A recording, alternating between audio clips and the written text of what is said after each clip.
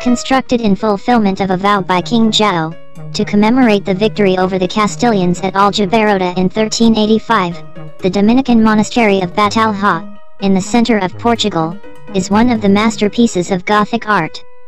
The greater part of the monumental complex dates from the reign of Jao I, from 1385 to 1433, when the church, the royal cloister, the chapter house, and the funeral chapel of the founder were constructed. The design has been attributed to the English architect Master Huguet.